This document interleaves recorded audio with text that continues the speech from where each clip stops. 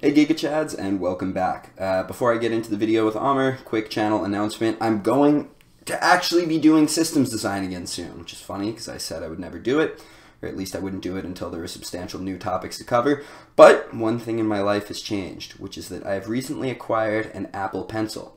So not only can I now draw very detailed dicks on an iPad, but more importantly, I can actually make a lot more detailed systems design videos with diagrams. That's kind of my eventual plan here, and my goal is to go into a little bit more depth than I've gone into in the past, explaining everything as well as I can, especially on those problem videos, and obviously this is going to require a lot of kind of refactoring or remaking videos on my part, but of course I wouldn't do this unless I was putting a lot more thought into the content of those videos, making sure that I'm explaining things much better. So yes, obviously I've spoken out against redundancy on my channel in the past, but I'm hoping that, these will provide enough new content, or at least a better explanation, to the point that they're still useful for either you guys or potential new viewers in the future. Anyways, let's get into the actual video. Okay, cool. Hey Amr, welcome back. How's your day been? All good, all good. How are you? Good. Nice to see you again, and hope the applications have been going well. I know it's Christmas time, so things are probably going to be going a little bit slowly. Yeah. But I was taking a look at the spreadsheet, and it seems you've been doing a good job of getting those applications out. A couple of other good companies have recently just started posting new grad roles. I saw one for Ramp, saw one for Flexport as well. So definitely some more options out there, and the sign that they're being newly posted is good, that they're definitely still looking. So yeah, exactly. I've been checking out the page, like LinkedIn for new grad positions, just checking online, like every day. Perfect. Yeah. Awesome. Yeah, and it sounds like things are going well there. So the main thing I wanted to workshop today, and we can talk about this a little bit more, is kind of just like the gist is behavioral interviews. So you mentioned that you wanted to work on this a little bit, and you and I kind of offline, before an Oracle screening that you had, worked on a couple questions. So, I'm looking forward to hearing how those have kind of gone for you. But more importantly, I added a couple other questions so that, I can kind of put you on the spot a little bit, and workshop you there, and make sure that things are looking good for the most part in terms of behavioral interviews. Does that sound okay? Yeah, sure. Okay, cool. So just for all the other people who might be watching this, just to reiterate to you, because I know I've kind of given you this lecture before, one really quick thing to cover is kind of the traits of a good new grad engineer in terms of what they should have and demonstrate during a behavioral interview. Like, the point is you want to try to kind of like convey this during all your answers. And so the traits that I kind of came up with, there were basically 5 of them. One is just that you're like a friendly person, you're agreeable, easy to talk to, not being a dick during the interviews. Happens to be my problem because I'm such an alpha male. And then you've got basically intellectual curiosity and willingness to be challenged. Obviously you want to learn and be pushed. Willing to be coachable, but not just take advice blindly, right? If someone tells you to do something a certain way, you need to be able to question that and, make sure that they're correct, look at both sides of the problem. The 4th thing is just being communicative, when things are going wrong, letting people know early. And then the last thing is just being independent and willing to operate independently, but also not completely sticking to that, right? You can't just totally stick to your guns if you're really in a hole and, you're not sure exactly what to do. You always want to ask the other engineers on your team. Okay, Amr, so now I'm going to kind of put things on you and ask you a few different questions. We'll hear your answers, and then I'll try and workshop them a little bit if there's anything to change. Yeah, sure. So the first one I want you to do is, the typical question that you'll get during just about every interview, which is, tell me about yourself. Right, yeah, sure. So yeah, I graduated from university back in Egypt, where I studied computer network engineering. And just right after that, I decided to I want to get more into software engineering. So I enrolled in a master's degree here at FAU. And during this time, I was also working full-time as a software engineer, first at a small software house, building small web pages with content management systems and integrating, creating online payment gateways. And then after that, I joined RSA Security for 6 months, where I mainly worked on the Jenkins CI/CD pipeline and building some APIs. Then I moved to the US, decided to finish my master's degree and see where I go from there. Awesome. Yeah. Really great. Yeah, and I think obviously we've worked on that answer, but I think it came out really well for you in terms of just being able to quickly convey. You're studying CS now. Yeah. Here's a little bit of experience that I've had. Here's what I've worked on, and I think that's really, really good for the most part. So let's move on to tell me about a problem that you struggled on. How did you resolve it? So perfect. So I guess one of the biggest problems that we had when I worked at RSA is that it was the first experience for many colleagues and myself working with distributed systems, like large enterprise systems. And we were given, it was a new team to be built in Egypt, like a new tech hub in Egypt. So all of the members were new, so no one really had that much experience with the system itself. So what we decided to do is that each member would take a certain part of the product, understand it really well, like narrow it down to like a diagram or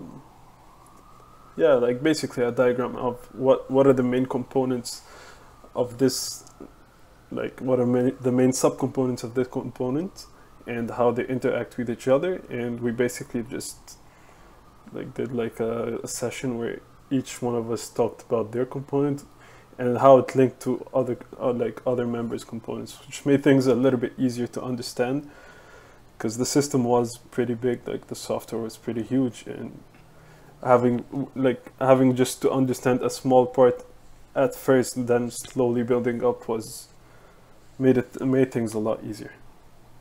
Sure. I think that's a pretty good answer, and I like that you're kind of demonstrating the collaborativeness and the communicativity of yourself and the team. I think maybe the one slight thing that I would add is kind of the specific part that you studied there, because you mentioned some massive enterprise piece of software, possibly spanning multiple nodes out of servers. And then, I know for a fact, because I've looked at your resume, that you personally were working a lot on the integration pipeline. Yeah. But I think maybe then, you would just briefly mention, certain people had other components, but I was mainly focused on the integration pipeline. And I, learned about theirs through these presentations. Yeah, sure. All right. Yeah, cool. Okay, let's move on to question 3. And so these are the 3 we've worked on, and the 2 I'll kind of have you try and, free ball it and see how it goes. All right. Okay, so question 3. Tell me about a time where you were unable to meet a deadline. What did you do? Okay, so one time I was building the online payment gateway, and leading into the project, I didn't have any experience integrating with a bank directly. I've used technologies like Stripe and all that, but dealing directly with the bank was a bit more difficult, I guess. And so I had a deadline, but I knew that this was I wasn't going to be able to reach the deadline. So I immediately talked to my senior engineers, tell them about the situation. I had a list of steps that I did so far and what I thought was remaining, and just interact with them, collaborate with them, and see if they had any guidance in how to move forward. Cool. Yeah, I think that's a really great answer. I mean, for starters, just because you mentioned that you communicated early, you mentioned that you were able to kind of break down a bigger problem into smaller steps to let them know an estimate of how long you had left, and you also used the buzzwords like collaborated, interacted with. So I think that one's really good.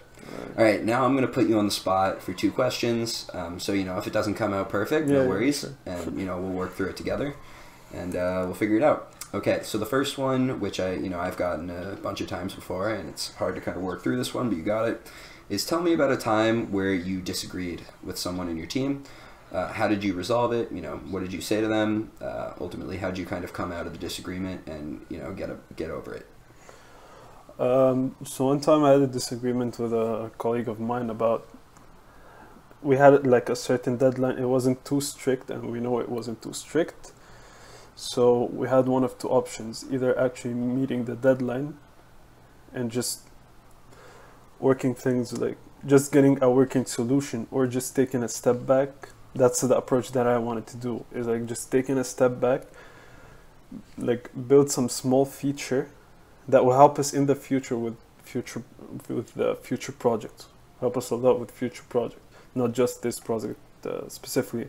And since we knew that, like that's where the argument was, whether we should just get it over with, because that's what this like colleague of mine wanted to do. Just wanted to get this project over, and I just wanted to take a step back, build this feature that I wanted to build. It was like a component of the like content management system that we used to build at the small company that I worked at. And in the end, we talked with our senior engineers, and we decided to take my approach, which would make, like, for this specific project, it would delay the deadline just a little bit, but like in the bigger picture, it was more beneficial for us. So yeah. Sure. I think that's a really great answer, just because you you outlined kind of the thought process that you took. The one thing I would maybe add to this is, and you know, it may not even necessarily be completely true, but one thing that can always help here is just saying, like, you know, we wrote out the pros and cons of each solution and directly compared them, because you just want to show that you're basically having a civilized debate, right? It's okay to disagree with people, but you just want to be able to say that, you know, we disagreed, wrote out our reasons for disagreeing, and then, you know, kind of came together either with just ourselves or the help of someone more senior to figure out the solution. Yeah. And you basically did say all of that. I'm just, you know, kind of making it really even more obvious for the interviewer so they can pick up on that. Yeah. Okay, cool. Great job. Last one. Tell me about a project that you're proud of. This is kind of your opportunity to speak to something, you know, technically challenging that you've done, you know, to show you, you know, enjoy getting into the weeds. Yeah. So the project that I'm proud of the most is the freelance job that I did with a couple of colleagues of mine, because for all of us, it was pretty much the first experience that we had, and we didn't know much about building apps, like building anything, let alone apps. So it was like a big challenge for us to how to even start building, like what do we use for like the technologies. Should we use like separate iOS and Android? Should we use a native? We ended up using like React Native for the UI, but it was like a kind of a learning experience for us, because we didn't know anything back then about like how to build a backend server, how to do this, how to do that, because all of us didn't really have, like, we didn't graduate with a CS degree. Right. So yeah. Yeah, I think that's a good answer. Yeah. And you started to touch upon this, saying it's a learning experience, but I think the one thing that could even make it slightly better is just saying that, you know, now when you do projects, you often find that, you know, it's easier because you kind of already had to struggle through that freelance work. And so you often find that the things you learned during then even help you now. Yeah. So, you know, just something like that to throw in there to emphasize that you really still are using what you figured out during this through that struggle. But yeah, I think the two answers that I put you on the spot for were both really, really great and would fly over very well during an interview. Okay, so I think that as far as behavioral interviews go, this is a pretty comprehensive guide, at least for the new grad level. As you get more senior, you're going to have to start demonstrating more things like leadership principles, but at least for now, especially because I myself am not a senior, I don't really feel too qualified to talk about that on this channel. But yeah, I hope you guys all enjoyed this, and have a great day. We'll both speak to you soon.